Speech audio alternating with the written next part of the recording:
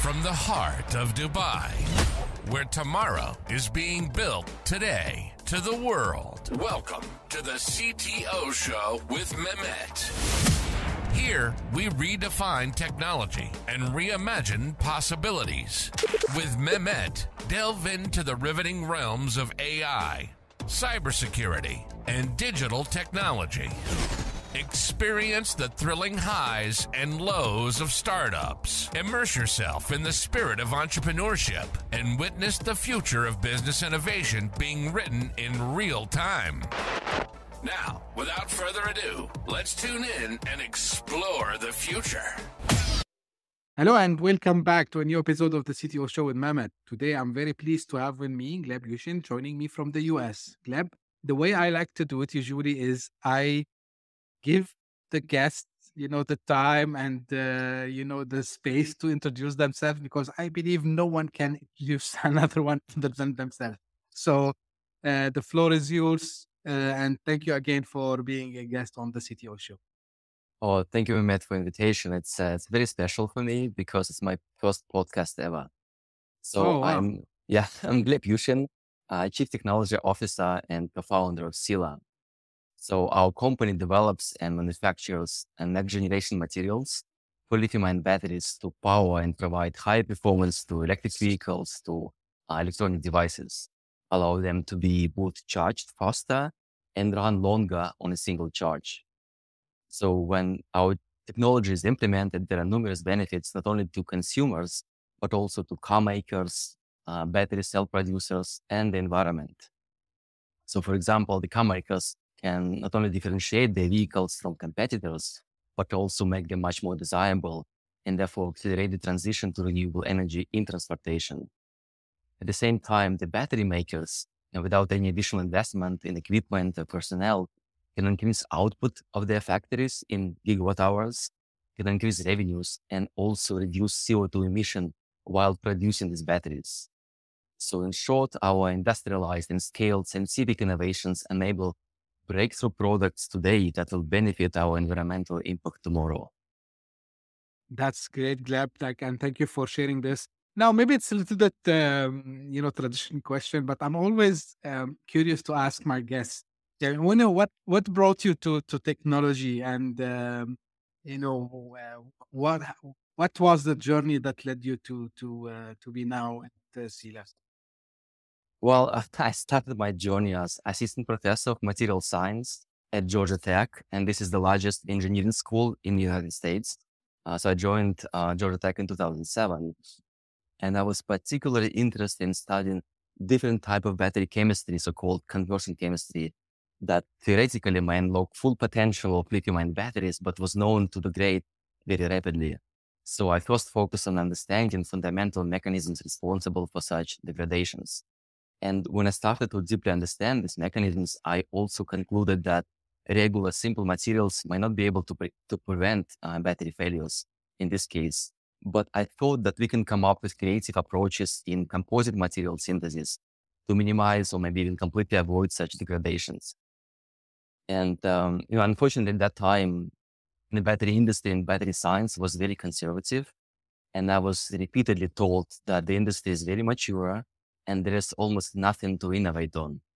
And so the idea of using composites and certainly nanocomposites as battery materials was almost unthinkable.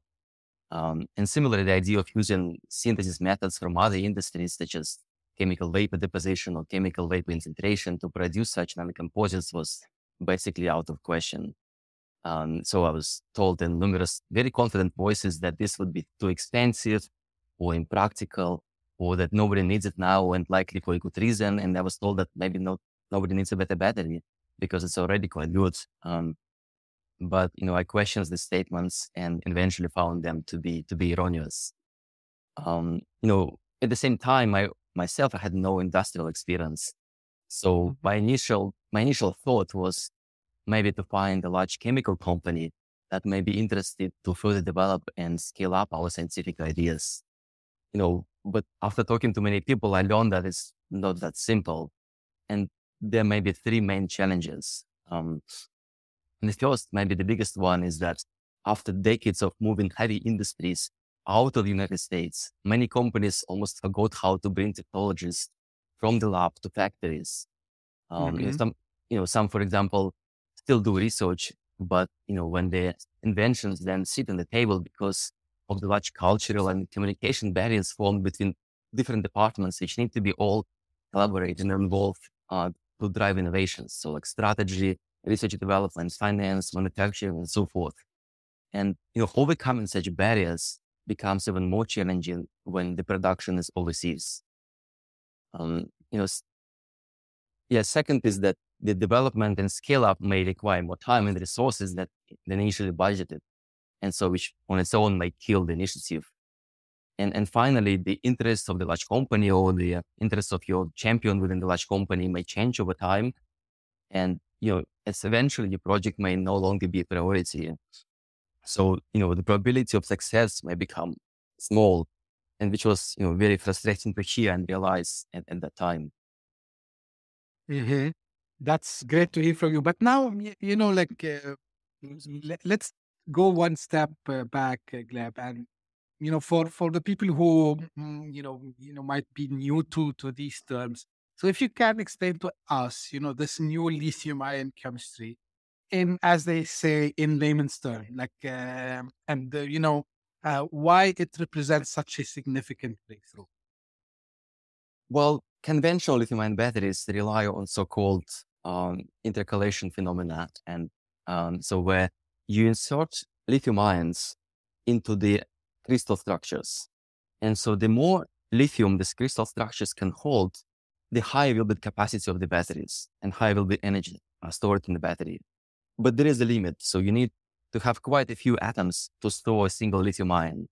So for the Mhm. anode, for example, you need 6 carbon atoms to store a single lithium ion. And for example, for new chemistry, for silicon, let's say, one silicon atom can store 4 or even more lithium ions. So there is significant difference in this capability to store lithium ions. And so, atomically, it's a very large difference. By weight, it's about 3 times difference. By weight, sorry, it's about 10 times difference. And by volume, it's about 3 times difference. But the challenge is that when you insert lithium in this chemistry, in this conversion chemistry, the particles expand and may crack, may undergo all sorts of degradations. And so, the reversibility of this insertion extraction of lithium becomes much harder. And so that's why we had to come up with new ways to produce the materials, produce composites to overcome this degradation phenomena. Mhm. That's good to hear from you, Gleb.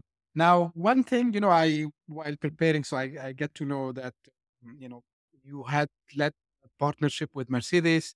So, how this collaboration is going to shape the future of automotive batteries? Well, that's right. So the Mercedes announced last year that it's going to use um, our material, our technology for its legendary G-Wagon, Mhm. which is very special vehicles, right? It's a flagship car, and Mercedes always uses the latest and the best technology available, which is proven to power it. And so, with our technology, we can enable longer range, better performance, and faster charging. And so this will be our entrance to the market. And so once you have it there, typically Mercedes and other companies, they transition the new technology from luxury vehicles to premium vehicles and eventually to mass market vehicles. So over time, our technology is going to power all types of vehicles on the road. That's great, and I think you have decided to open a very large facility, right, for doing the performing the growth of the company, right? It's a pretty large facility. It's going to operate in less than 2 years. And, by 2028, phase 3 is going to produce enough anode materials for up to 150 gigawatt hour worth of batteries annually. So for over 1 million electric vehicles per year. And even at that time, it's going to be a small fraction of the overall market. So it's kind of the large facilities, the huge facilities, but it's still a first step. Hmm. And I'm curious also, Gab, like because like it's more chemistry, but like what other technologies I would say, because, like I'm sure like you need to leverage other technologies as well in manufacturing and, in design. So what are like some of the other technologies, as Sila, you rely on to bring this to the market? I mean, we have to work with our partners. And so, we design our own equipment, but we work with engineering firms to manufacture this equipment. Um, you know, Initially, we actually at early stages, we design and produce our equipment ourselves. And because we thought that we have the smartest engineers, we have amazing scientists, so we can come up with the best way to produce reactors. And which could potentially be true, but also when you work with experienced manufacturers, they through 20 decades of improvements, they learn how to predict timelines and how to produce really reliable equipment. So this was very important for us to have this transition. So our partnership with engineering firms is very critical. We also have partners in cell makers. So in order to implement our technologies and power electric vehicles, we need to work with cell makers. And so they have to adopt our technology and be designed in such a way that it will be drop-in replacement. So they wouldn't need to change the way they're producing batteries. They don't need to change equipment that they need to implement our technology, but it is still a change. And so, we have to kind of rely on their goodwill and their desire to innovate together with us. So we rely on them. And then, the car makers are also conservative. And so there is a kind of barrier for activation. So we need them to be excited about this technology. And so it honestly takes like 5 years um, to like develop materials and implement this new technology in electric vehicles because of so many numerous testing that you have to go through, from quality control to reliability to safety testing on both cells and packs and cars. So, Mhm. lots of moving parts there, and it's not kind of overnight success. Yeah, yeah, definitely it is.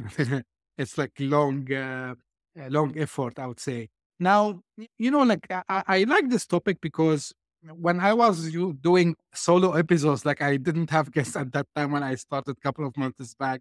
I think I covered, sustainability and environment in one of the episodes. So, how you see your company and technology align with the global sustainability goals, especially, in reducing carbon emissions and promoting cleaner energy solutions? I mean, it's our mission. Our mission is to power the world's transition to clean energy. And fortunately, there was significant change in the worldview that triggered technological change. So, the worldview change was the global realization that transition to electric vehicles is happening no matter what, and it's happening quite fast. And when we started Sila in 2011, we believed in this transition, but the world did not. And so some of our investors, not our investors, some of the investors predicted that no more than 5% of cars would be electric. So 95% of cars would remain powered by combustion engine in 2050. And now this feels like a joke, but at that time, this was a reality. It was very painful. And we were fortunate to get remarkable investors with long view who spent time to focus on business fundamentals, but they were the minority. And so once the world realized this transition is happening fast, people also realized that the scale of battery manufacturing needs to increase by 100 times or more. And so many raw materials that people used in the past might not be available in large quantities in the future, especially in relatively short timelines of maybe a few decades. And furthermore, when initially COVID hit and later, Russian invasion of Ukraine greatly disrupted the supply chain. And so the EV and battery industries faced all the supply chain challenges. And now there is a global agreement of the need to rely on onshore rather than offshore manufacturing of both batteries and critical battery components. So, and therefore there is alignment, I think, overall, that we need to rely on raw materials that are inexpensive, that are globally available in large quantities, and where we should ideally use battery materials that can be recycled economically. So we should use battery chemistry that can be recycled economically. And so the part of this realization in United States was that Sila received $100 million award from the Department of Energy. So we were recipient of the first set of projects funded by the President Biden's infrastructure law to expand domestic manufacturing of batteries for electric vehicles and grid, with the focus on domestic processing of materials and components that are currently imported from other countries. So we definitely have very high alignment with where the world is now, but we didn't have this alignment, when we started 12 years ago. Now, one question that might arise here, especially I like to, it's not like about challenging, but, some voices comes and say, but this is also chemical and, it's not safe. So tell me more about how you ensure the safety and reliability with the technology like this lithium-ion chemistry that you explained about just moments back. Overall, as maybe I mentioned, that it takes 5 years to qualify batteries. There are so many tests. There are so many quality controls that you have to implement. So we utilize digital manufacturing for quality control and statistical process monitoring. We get audited by car makers. There are so many, we hired some of the best people in quality control, right, to ensure safety. And it's also kind of embedded a little bit in our DNA because, it's one of our commitments is to focus on environment, health, safety, and security, because we need to protect our colleagues, we need to protect our customers, we also need to protect our partners and our communities. And so this is what we do, this is our commitment. That's good to hear. Now, I'm interested, I'm sure like you have a dynamic market and, competition. So with other companies that might, be here and there, how do you maintain, your competitive edge? We innovate, we scale. And so, I think the key was that maybe it took us longer to get where we are, but we focused on developing technologies that is easier to scale. Still hard, and hardware technologies in heavy industries scale up is longer. It's not software. But nonetheless, compared to other technologies, the barriers are much smaller. So our materials are drop-in replacement. So again, there is no changes in the processing of them, that you can just replace conventional materials for lithium-ion batteries with our materials and you get this boost in performance. Second is that we utilize globally available precursors that are inexpensive. And we use, volumetric manufacturing methods that have become very inexpensive at large scale. And so, when you go to large scale, you have to keep innovating, but you also have to provide value to end customers. You have to provide value to vehicle makers. You have to provide value to battery makers. And so everybody have to make money, make profits. And so your materials have to become cheaper and cheaper over time. And this is what we have. We have several phases. Phase one of this battery production facilities in Moses Lake, the materials are going to be slightly more expensive at phase two. And so we serve initially like luxury markets, then they're going to serve premium markets, and finally it's mass market. But if you don't design your processes or materials that can go to this very low cost for mass market EVs, then your impact is going to be small. And so some companies focused on kind of high performance no matter what, and they have to overcome lots of barriers for adoption. And also, I don't see any pathway for them to become cost competitive for mass markets. So we had these thoughts, from the very beginning. And so again, took us longer time. We had more restrictions in our technology, but once we developed it, I think the path will be faster. And so we'll see who is going to innovate better and who is going to win in the market. Yeah, that's good. We will see all together.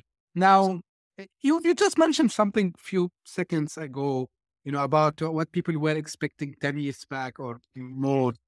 When do you see, a more massive adoption for electric vehicles? I mean, in a reasonable way, and without talking about what some governments are doing from forcing people, but I mean, as a market you've been maybe following for a long time, reasonably, when we can see more adoption. I would say the predictions for adoption improve every single time. So when we started the company, we had this wild dream that by 2050, all cars, or majority of cars, are going to be electric. So we had this conviction at the time because electric vehicles are just better for society, and they're also better vehicles. They're much more enjoyable to drive. They're quiet. They don't see these vibrations. They don't see any noises. And it's, you can charge it at home. Very comfortable drive. And so this is something that all people should use in the future. And so to me, and especially again with this, all these challenges with supply chain and reliance on fossil fuels, now the transition is happening much faster. And so I would say that, a quarter of all full vehicles or more will be electric by 2040, or 2030. And my predictions is by 2040, over 75% of vehicles will be fully electric. So Mm-hmm. That's I mean, I'm keen to see this happening. But beyond electrical vehicles, Gleb, like, and especially because this technology, it's amazing because when I think about it, without mentioning any brand, you can go on a single charge. I'm not sure, but like quite good distance. So, but what other use cases we can see these batteries be implemented in? I mean, beyond just cars. I mean, certainly, definitely not just cars. I think, with new material technologies, the batteries become lighter over time. So this will enable electric aviation or flying taxis or flying self-driving drones, that can carry passengers. So this is very special. And, it is a distant future, but it's not that distance. Maybe it's within a few decades.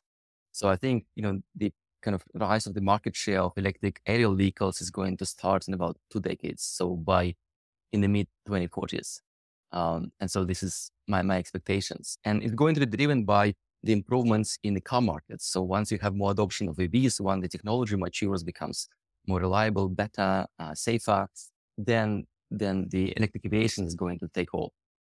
And similarly, I think, most ships are going to become hybrid and eventually maybe fully electric by within 3 decades, maybe by 2050, 2030, 2050, 2060s. And maybe it takes longer time in ships because they kind of last longer. And, they require much larger batteries. And, it's also cost sensitive. Transportation of goods is very cost sensitive area. Mm-hmm. And then, and batteries also help to expand the share of renewable energy in power generation. So, I think in maybe a few decades, it's going to exceed 75%. And this is my personal prediction. So most experts believe that it's going to be half of that. So they believe that 40% maybe will be renewable energy in world power generation. But I think it will be more than that. I think it's going to be like 75% in less than 3 decades. So lots of changes are coming. I'm keen to see, and maybe it's come to surprise. Like I'm living in the Gulf. I'm living in Dubai, and here there's a huge push towards acquiring this technology. And yeah, like I can say from my own observation, at least about Dubai, like the number of electric cars increased, and even electric buses, and I think that the railway that they are developing also it will be powered by uh, electricity. So it's good to see this, and to have less emissions, I would say. Now, shifting a little bit gears, like you have a very rich background, honestly, like between, being a professor and being a co-founder and a CTO and editor-in-chief. So how do you navigate all these responsibilities? Like, if you allow me to ask you. That's challenging. And so, I was, on part-time professor, part-time CTO of Sila for some time. And now I'm on a leave of absence. I'm taking more responsibilities because now is the critical time for the company to expand, build factories, go to market. And it's a challenge. And so no doubt about this. And so you have to be, thoughtful. You have to delegate a lot. You have to have an amazing team that you build trust with. I have amazing, team members at Sila, but I also have quite amazing students at Georgia Tech. And, it's very nice to have understanding within colleagues, and our department, in our school, in our college, in our university in general is very supportive of entrepreneurship. And so in the past, when I joined Georgia Tech, the comments I received about my involvement with the startup was very negative. Many of them were like, well, you should focus on teaching. You should not focus on innovations. And now everything is changing. And now, the administration is super supportive and super understanding. And so they gave me this opportunity to have a break in teaching so I can focus on the company and increase the chances for the companies to succeed or accelerate the development. So this is very special for me. That's And, yeah, really and nice. Yeah, please go I ahead. I won't be able to do it without kind of support of colleagues or support of people around me and support of the family and so forth, because it's a lot. I think yeah, it is. It is really, really, like amazing, fantastic. I would say you mentioned something, and I'm a big fan of. But I want also to share your insight. You mentioned like the team and how you push them for innovation. So how do you foster the innovation within a team? Zeb? I want you because by the way, you are maybe in one of the industries that all that you have to do is innovate all the time. But I'm asking you this question for inspiring fellow entrepreneurs about how important is innovation within whatever you are doing and spreading it to the team as well. Um, I can maybe comment on how to foster, my view on how to foster innovations within the company, but also I can share my own tips Sure. how I can, what helped me to innovate. I think for the company, you need to hire great talent. It's very important. You need to find people who can innovate and be very effective and be very collaborative. Because maybe in the past we had like single inventors, single innovators. Now you have teams and everybody have to collaborate, work together to foster these innovations. And then as a manager, you have to provide them space. You have to provide them priorities, and you also have to create a culture when you build on each other ideas, that you support a good idea no matter if it's yours or somebody else's. The important part is to identify these good ideas and build on it. Mhm. So, it sounds simple, but it makes a huge impact. And then, for myself, I use two approaches. First, I'm, very visual thinker and have kind of vivid imagination. And I like to draw things on a piece of paper or in a PowerPoint or Google Slides. And in fact, when I was a teenager, I was, considering becoming a professional artist. And so even when I was drawing, I often would do it from imagination. I would invent my own landscape or structures or objects or faces rather than copy what I see. And so drawing helps me to come up with new ideas or materials or processes or reactive designs or equipment design. So when, before I start drawing, I might have some vague ideas, but when I start drawing, in a few minutes or in half an hour, I would typically come up with something new. So, visualizing your thinking is typically helping to encourage innovations, at least for me.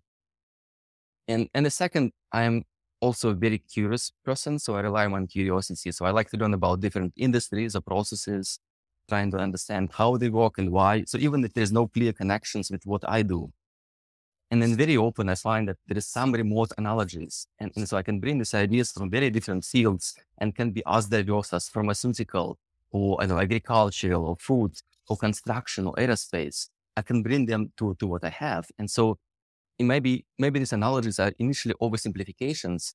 So you need to adopt and modify them for your application. But sometimes sometimes you expect some trends and you do experiments and you see the opposite. But when you see these trends, it's important to understand the fundamentals behind them. Because once you understand the fundamentals, you can come up with new ways, simpler design, cheaper ways, more elegant ways to produce and innovate in a space. So curiosity in combination with eagerness to understand fundamentals helped me quite a bit. Yeah. That's great insight. It's a common thing, after interviewing great minds like yourself, Gleb, is, visualization and, being visual thinker. I think this is something very important. And also, something I always mentioned, and I practice as well, which is, learning about different things. I think the more you try to understand like other things, and you come back to the main domain that you are in, you can excel better, I would say. So the really good insights from your side.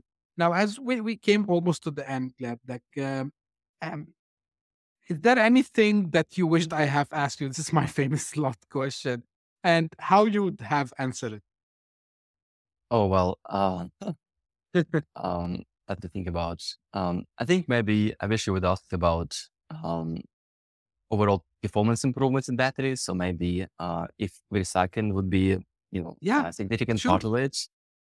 And, I would say that 90%, 99% of lead acid batteries are recycled.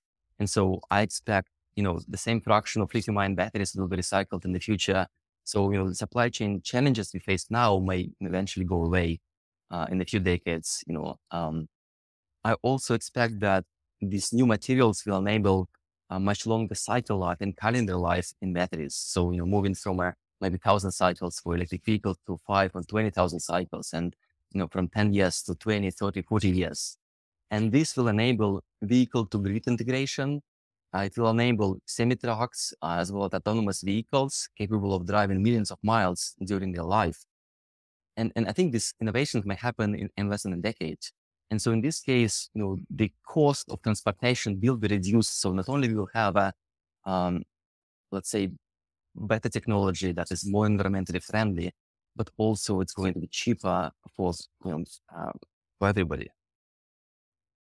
Yeah, if I understood right, Gleb, like, is this, this battery that it might, I'm not say last forever, but, is it something that we can see?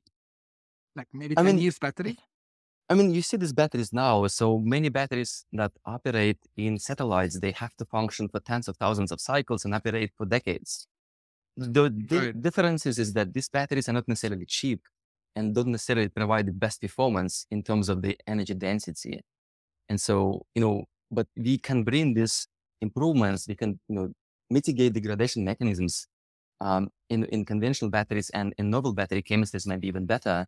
And so that's why you can, enable these innovations in the future.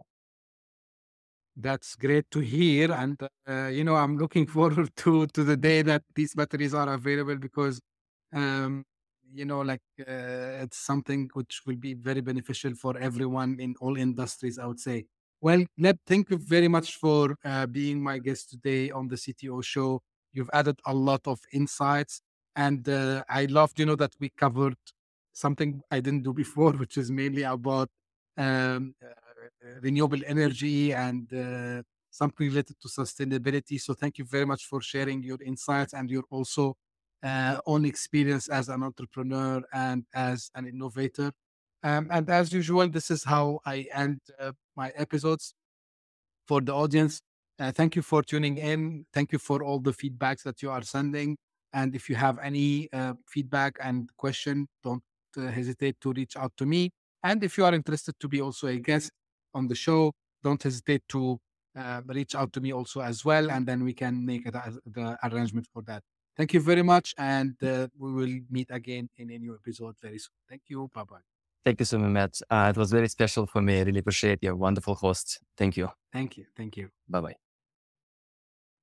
Hit that subscribe button, share the show with your tech-savvy friends and fellow entrepreneurs, and leave us a review on your favorite podcast app. Your support means the world to us.